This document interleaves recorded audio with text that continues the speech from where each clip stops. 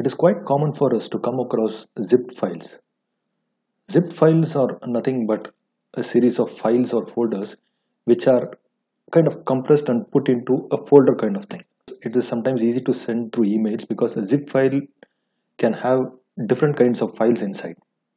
So while you send it across, the recipient has to open this zip folder, and then to get the contents out of it, he has to unzip them.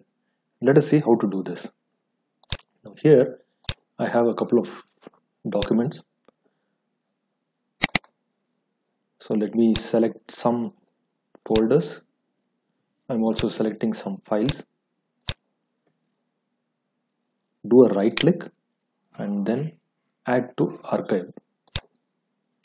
When you do this, you will get this RAR or zip format. Choose the zip, and then by default it will store in the same location. If you want a different location, you can always browse and save it elsewhere. I give OK. Now it is zipping. Now you can see the documents are here. So when I try to open this, it's zipped inside. To extract this, you have to click on extract files, and then when you do an extract, again it asks you for a location where you have to save it. So right now I will give as desktop. Now if you look at my desktop, you can see all those files are here.